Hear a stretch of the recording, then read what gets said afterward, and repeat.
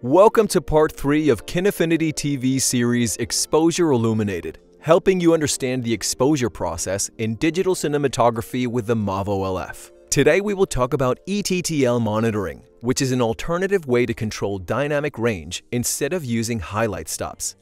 Make sure to check out part 1 of the series, where we talked about the basics of exposure with MAVO and the difference between ISO and EI mode, and part 2 where we cover highlight stops. In part 1, we talked about how an important consideration in exposure is dynamic range, which is the range of brightness intensities from black to white that any camera sensor can capture. Even on a modern cinema camera like the MAVO LF, this range has limits, so we need to decide how to use that dynamic range. Specifically, we want to decide how much dynamic range should be assigned to the highlights or bright spots of the image above middle gray, and how much should be assigned to the shadow areas below middle gray. We already learned in part 2 how to control this with a highlight stop setting. But the dynamic range distribution can also be controlled using modified LUTs, which push the image in exposure in a process called ETTL monitoring. This takes advantage of exposure settings such as ISO 500, which offer lower noise and other image quality advantages.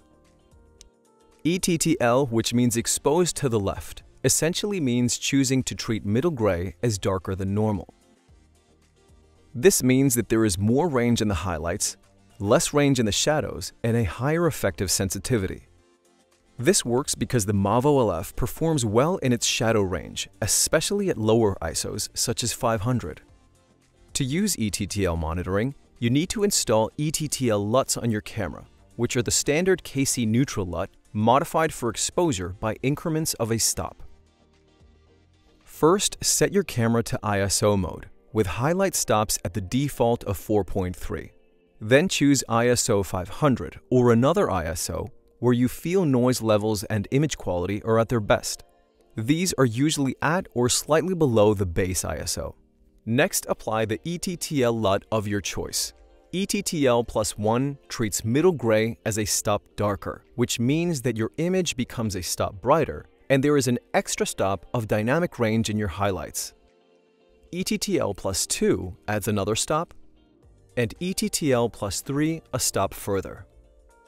To maintain normal exposure, you'll need to compensate the added brightness with the aperture, shutter speed, or ND filter. Similarly to what we learned with highlight stops in part 2, the choice of ETTL setting depends on a balance between highlight detail and shadow noise. With the normal LUT of ETTL 0 or KC neutral, where the highlight stops correspond to your setting of 4.3, you can see the details outside the window are mostly blown out, and the light bulb is a gray blob.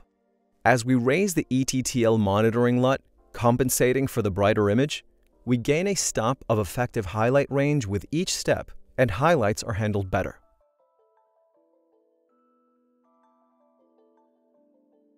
However, as we raise the ETTL LUT, the shadow area becomes increasingly noisy because there are fewer stops of dynamic range assigned to it. The best ETTL setting for your shot depends on how much detail you need in the highlights, balanced with noise in the shadows. In this high contrast situation, ETTL +2 and +1 both look pretty good.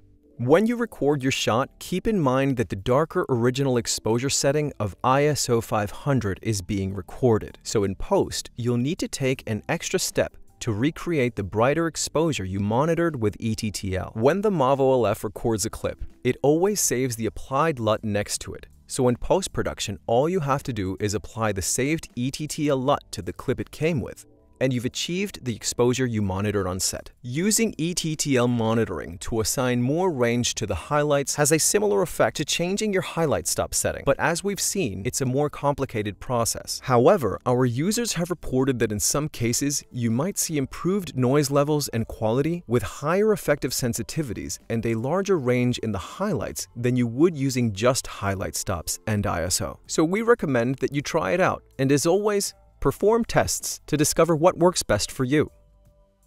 That sums it up for our look at ETTL monitoring. For more information about exposure with MAVO LF, check out parts 1, 2, and 4 of this series, Exposure Illuminated. Thanks for watching. Stay tuned for more useful demos and real-world shooting scenarios with the Kinefinity MAVO camera series. To stay up to date on our in-depth tips and tutorials and developing technology from Kinefinity, be sure to subscribe to our channel. Have a request for tutorial? Just tell us in the comments.